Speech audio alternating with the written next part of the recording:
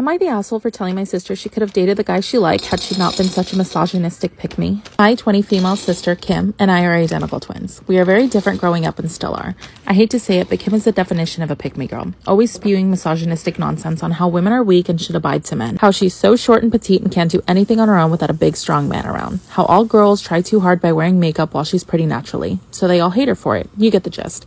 Kim and I attend the same college, but study there in different departments. In one of my classes, there's a guy named Dave. Dave is your typical handsome frat boy most girls in our college have a crush on, including Kim. Over the summer, I started working at a small coffee shop near campus to earn some extra cash. During that time there, Dave became a frequent customer and pretty friendly towards me since he recognized me from class. After a while, he admitted he's attracted to me and asked me out so we can get to know each other. Knowing that Kim liked him, I decided to reject Dave. Part 2. Am I the asshole for telling my sister she could have dated the guy she liked had she not been such a misogynistic pick-me, and instead offered to set him up with her? We are identical, so if he asked based on attraction, it really shouldn't matter. Dave agreed and I gave him my sister's number. I knew they met up for a date this weekend, but I didn't have time to ask him how it went since I was sick. Today during my shift, Dave approached me and asked if he could return Kim's lip gloss she left in his car since he knew the brand was expensive. I asked him why he didn't return it to her himself, and he said he didn't want to see her after how the date went. I was confused, so I asked him if the date was really that bad. He explained that when they went to the nice restaurant where my sister didn't stop harassing and criticizing the waitress for wearing too much makeup and looking easy. After that fiasco was over, she proceeded to say some stuff that I can only imagine were usually said on an Andrew Tate podcast. Dave, who apparently was raised by a single mom and has 5 sisters, was horrified, so he excused himself to the bathroom, paid for their meal, Venmo'd Kim some cash for an Uber, and left the restaurant. I was embarrassed for Kim, but totally understood why Dave walked out on her, so I apologized on her behalf and took the lip gloss with me. I returned the lip gloss to her 2 hours ago, and she didn't stop complaining on how awful Dave was, how he wasn't a real man, since real men usually like when she brings up how inferior women are to them. At some point, I just cut her off and told her that she had a chance of a nice date with the guy she liked, but she ruined it all because she couldn't stop being such a misogynistic pick-me, even for 1 second. I'm now back in my apartment, and Kim hasn't stopped texting me demanding I apologize, but I don't feel like it. Update. I don't agree or excuse Kim's actions. I do understand they come from a place of insecurity, and although I knew her obsession over male validation was not normal, I didn't understand the severity of it until now. I talked with her parents, and they both agreed that based on what I told them, we'd try to get Kim to attend therapy after the holidays. I'm not sure she'll agree, but it's still worth a shot. I ended up getting Dave's phone number from a classmate of ours, and I sent him a text apologizing. We have a lunch date next week. Losing feelings waiting for him to come back.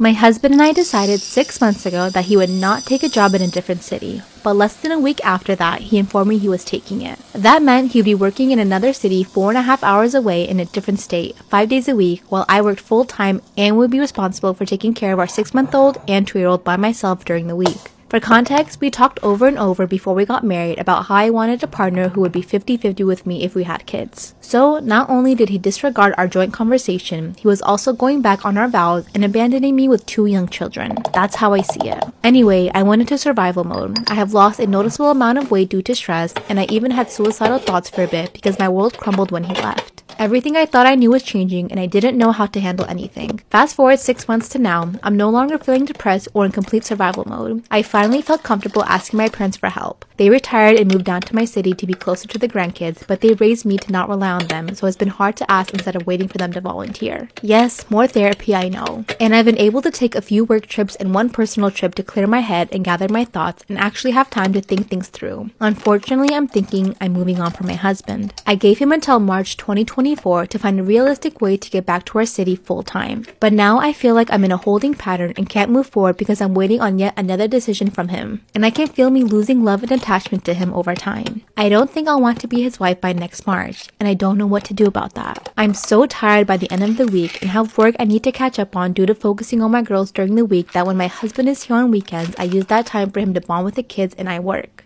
I'm so tired that I am in bed by 8:30 while he likes to stay up late. Then I'm up early with the girls while he sleeps. My oldest has been sleeping in bed with me ever since her daddy left. Even when we get her to fall asleep in her own bed, she wakes up crying and comes to find me. So my husband and I don't even sleep together when he is home. I don't know if my feelings will last for him through next year, and I'm scared what that means for me and my family. Couples therapy, couples therapy, couples therapy. My aunt went to her ex-boyfriend's wedding. My youngest aunt from my mom's side is a disappointment from the family. Like, even my parents tell me not to become like her. My maternal grandmother hates her, but she's the kind of woman I want to be when I grow up. My aunt is in her mid-30s now. She has a lot of tattoos and piercings, dyed hair, and played the drums. She is a bartender in a pub, and she loves her job. But the reason no one talks about about her in the family is because she's lesbian and she lives with her lover. So last year, after a bad mental breakdown, I begged my dad to take me to her place. I had dropped out of my final examination and I was in pretty bad condition. That's when she told me the story. So before she was dating her now girlfriend, she was dating this guy who she dreamt of spending her whole life with, only to find out he slept with his coworker. After a year of their breakup, the homewrecker comes to my aunt and gives her a wedding invitation and rubbing it into her face that she was pregnant. Well, the catch is, my aunt said gleefully that her ex was infertile. Him and my aunt had been trying to have the baby to no avail, and hence they went to a doctor. And the test results were sent to her. So her ex didn't know he was infertile. She said she didn't tell him out of spite, but boy did it play out good for her. Her ex was Christian, so they did not have a typical Hindu wedding, but the ones they show in English movies. My aunt talked to her ex's brother and convinced him to play a part in her revenge. The brother was up for it apparently. So at the reception, there are this walk down the memory lane kind of event where they show pictures of the couple. So after a few cute pictures, a picture of the homewrecker with another man kissing pops up. And then another, and as the bride was in a frenzy, the test result shows up on the screen and the slide stops. A written note saying that the groom was infertile. And boy, the aunties at the party were all in for the drama, as the groom looked utterly humiliated and the bride was in tears. This is what you get for messing with the woman's true feelings. Man, I love my aunt. She's a badass. Am I the asshole for liquidating my daughter's college fund to keep our dream house? I, 50 female, lost my husband 4 years ago. I also have a 16-year-old daughter. My late husband left me everything and told me to trust his lawyer. My husband worked for 20 years as a doctor, so I inherited over 7 figures. A year later, I decided to list our home of 12 years and received an offer too good to refuse. I decided to move my daughter and I to Malibu because we always dreamed of a house next to the beach. But my husband was exceptionally tight-fisted and called homes their money pits. We found a beautiful home, but I never personally handled anything regarding buying a home before, so I didn't anticipate all the extra costs. Am I the asshole for liquidating my daughter's college fund to keep our dream house? My daughter was so excited, so I decided to go for it. My late husband's lawyer was furious at my decision, so I decided to stop taking his calls. I ended up signing with a money manager who said we'd be passively earning 90% of what surgeons earn per year. But he ended up tanking a lot of our investments. I then made my own investments, which just made it worse, and now we only have $35,000 available, not to mention our debt. Basically, I'm out of luck until my business gets clients. My husband did start a college fund for our daughter, and that would keep us afloat for many more months. So I liquidated it, and now she's furious.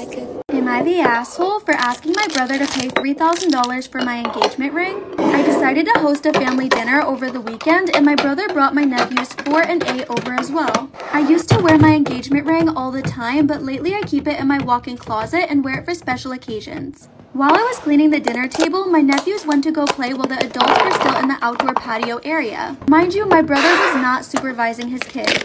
So during this time, my nephews went into the master bedroom with no one knowing and started playing with everything, including my engagement ring. When we eventually came to look for them, they panicked because they knew they weren't supposed to be upstairs, so they ran into the master bathroom and flushed my ring. Am I the asshole for asking my brother to pay $3,000 for my engagement ring? You heard me right, my brother's kids flushed my engagement ring. We called a plumber in case it was somehow in the U-trap of the toilet and not actually gone, but nope. Unfortunately, it was gone for good. We still had the original receipt, so I called my brother and emailed him a scanned copy as proof of the cost. I asked him to reimburse me for the ring my nephew flushed, and immediately he started calling me an a-hole because we're family and he was just a child. So he's refused to repay the cost of my ring, and I told him I'll be taking him to court for this, and now my entire family is blowing up my phone. Am I wrong? Am I the asshole for my husband missing his daughter's prom? I, 36 female, have been married to my husband Josh, 40, for 10 years. We have a 9-year-old daughter, Lauren, together, and my stepdaughter, Riley, is 18. About a year ago, I booked a vacation with my girlfriends for one of their bachelorette parties. It's in Tennessee, and we would leave Thursday and come back Monday. Well, this weekend, Lauren has a cheerleading competition that Josh is taking her to. She's required to have a guardian there the whole time and needs to arrive early Friday and leave Sunday. And if she's not there for check-in in time, she can't compete that weekend. The issue is Riley's prom is on Friday. Am I the asshole for my husband missing his daughter's prom? Riley did not have a junior prom, and her school only has a senior prom. We found out the date of prom after school had started and the trip had already been booked and paid for. My husband is now going to miss Riley's prom to take Lauren to her competition. Riley finds this extremely unfair and thinks we're playing favorites and she'll never get this chance again, and she wants pictures with her dad and sister. But Lauren doesn't want to miss her competition and risk her spot on the team. So my husband asked if I canceled my trip and I told him no. It's been booked, paid for, and I need a break. He takes breaks and trips as well. Am I wrong?